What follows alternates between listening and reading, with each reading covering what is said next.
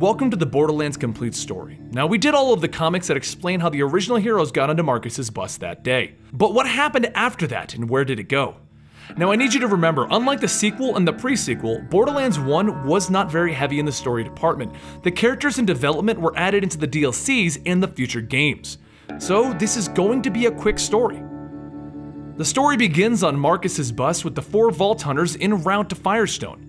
They've all come to the planet of Pandora in search of the fabled vault, which is supposedly a thing of massive fortune.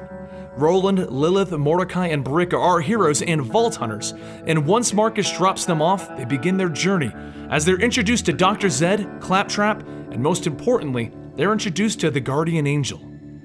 The Guardian Angel is a mysterious voice that appears to the Vault Hunters, explaining that they are needed to unlock the vault. So the Vault Hunters head off on a mission to acquire 4 alien artifacts to open the vault, and along the way, they meet Patricia Tannis.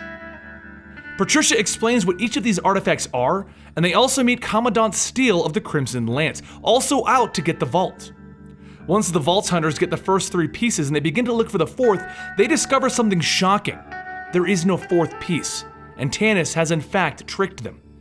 Commandant Steele then disables all of the communications on the planet and leaves the Vault Hunters to break into their base and rescue Tannis.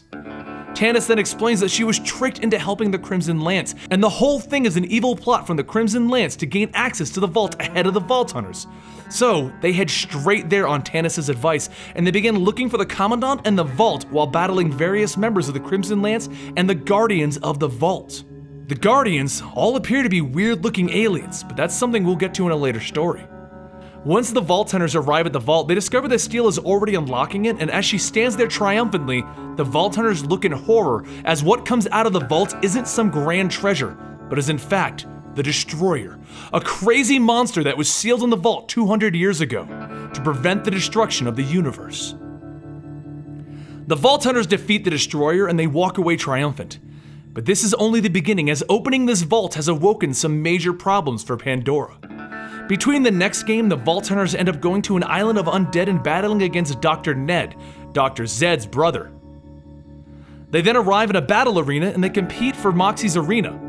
They then run into Athena, a future Vault Hunter, and battle against General Knox. And lastly, they battled against an army of evil claptraps as they went insane. And that's it. I know it's short and the other games are much longer as they really focus on the story elements, but before we can get there, we need to do more of the comics, such as the Fall of Firestone, and even how Tannis even found out about the vaults. I'm Benny for Eligible Monster, and we'll see you guys next time right here. Don't forget to follow us on Twitter @EligibleMonster and check out our other channels, they're all in the sidebar.